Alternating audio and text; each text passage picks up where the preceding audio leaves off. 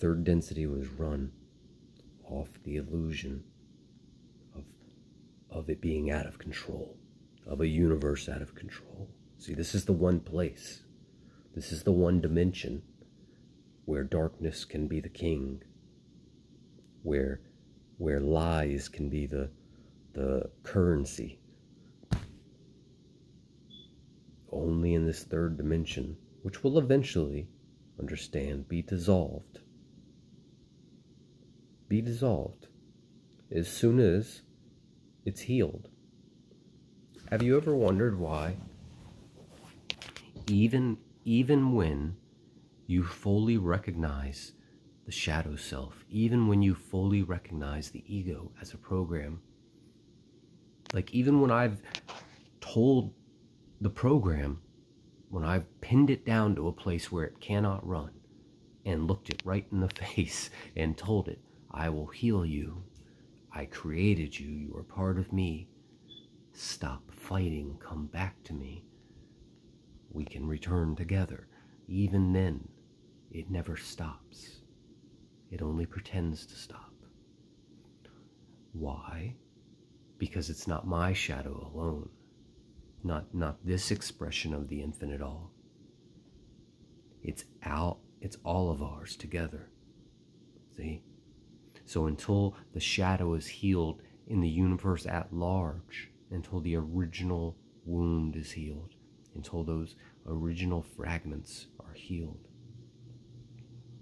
then this will persist. And when that is healed, the third dimension will be gone.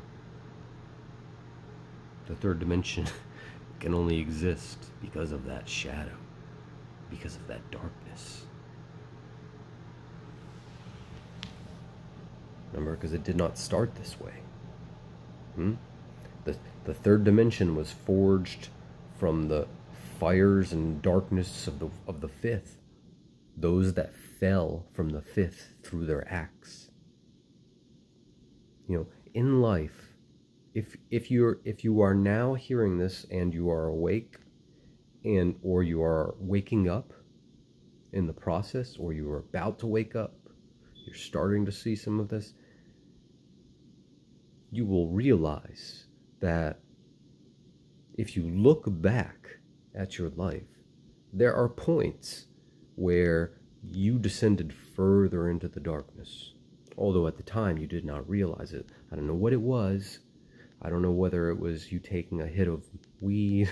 I don't know whether it was you sticking a needle in your arm. I don't know whether it was you lying to your partner, having an affair, lying to a friend, lying to a coworker, trying to get ahead in a position by screwing somebody else. I don't know what selfish act or what act of the darkness we played with, but we never knew the consequences, and we never saw the freaking consequences after. Not most of us, and not for most of the consequences.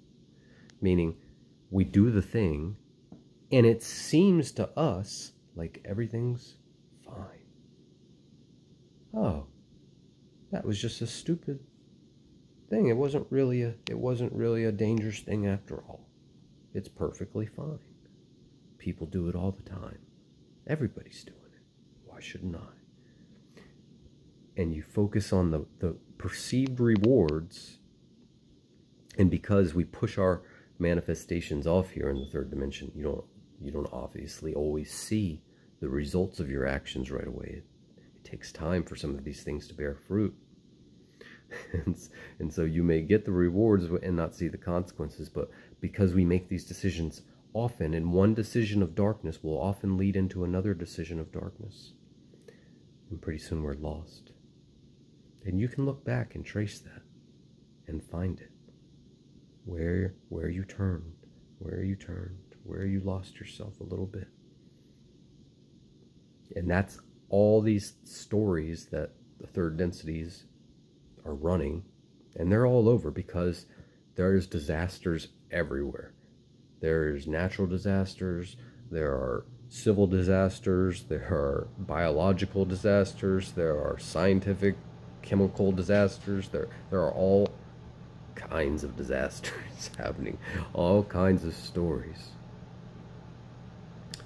all happening to one being, all dreaming it. See? But there's only really two masters here. See? If you think about it like this, at the center of this all, there is a great central sun. And that is the dreamer of all of this. Now, the great central sun, as it dreams, it separates its light into rays, and those rays are us. We are each expressions, one of those rays. As the rays go forward, they start to interact and separate into little diffuse rays themselves. And that is the level where the dreams start to happen. The dreams of the worlds and the creations created by us, by the oversouls. And then further and further down you go. So at the very final extension of this sphere of energy, as it's pushing out, we could see on the surface of this sphere images flickering light. And that's where these dreams, this third dimensional dream, is happening. That final little surface layer.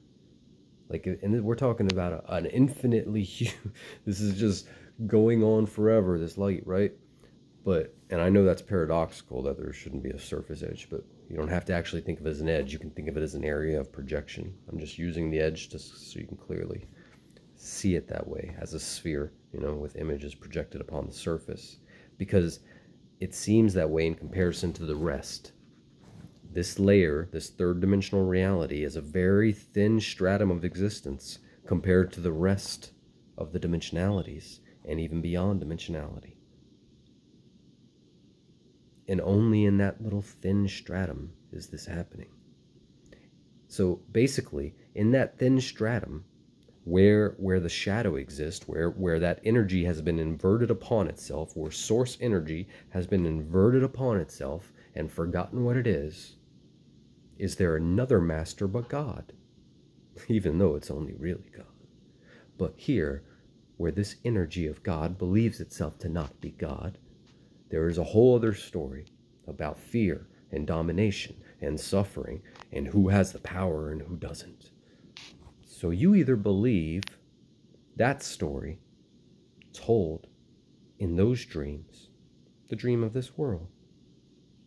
You either believe when the person runs in and says, they're coming to get us. Or you either believe when they say, they're going to force everyone to take vaccines, you got to do it, or we got to fight them, even when they say that. Even the people who say, bow down, I'm your master, and the people who say, we got to fight these people, we can't let them take us. Both of them are the same people trying to pull you into the same story.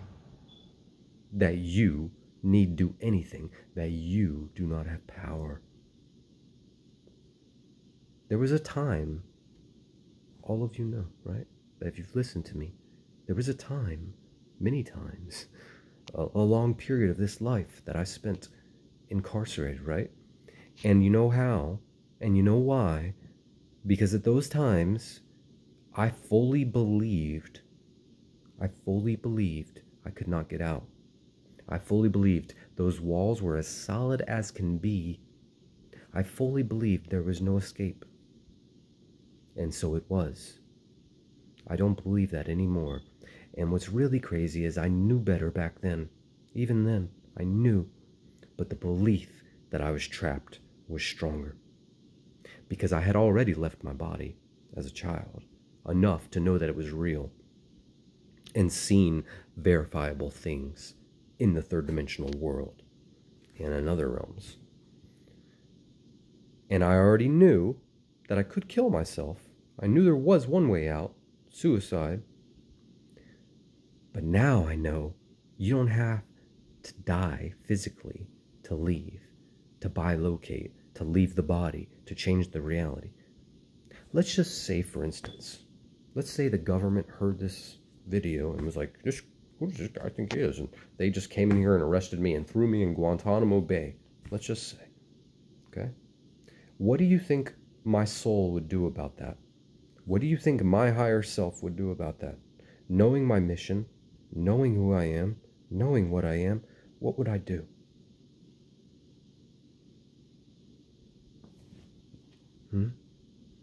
because I know that I can leave this body.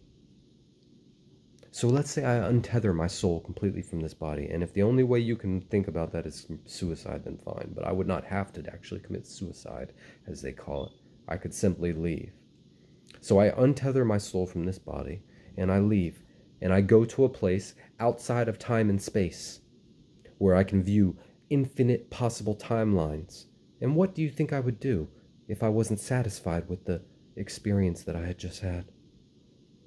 I would go back and change it. And so to me, this lower dimensional expression would just reform itself in the new scenario, not incarcerated. And I've already done it. I've told you that before. There is no power above you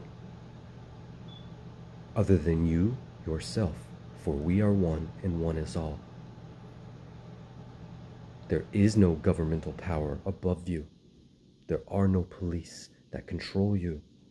There is no government that dictates to you whether you need to take the vaccine or not. If you cannot eat, if they tell you you will not be able to eat, you will not be able to purchase food if you do not take this vaccine, then don't eat. You will be fine. Put your faith in that above. Put your faith in your higher self. Realize your higher self is creating this experience for you. Your interaction with this stream of source energy would not exist without you. And it's all you. But without even your oversoul, without your soul's interaction in this game, first of all, the game wouldn't be happening because all are necessary. And you would not be experiencing it. Like, you would not be a part of it. You understand? It's a voluntary game that you are creating your whole experience of. You are dreaming your own experience of this. You are solely in control. You are a free will creator, a sovereign being. There is no power above you.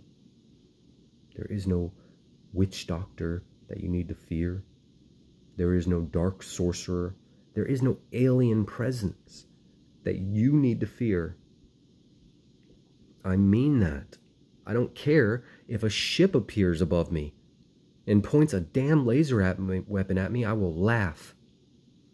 I will laugh and they will run.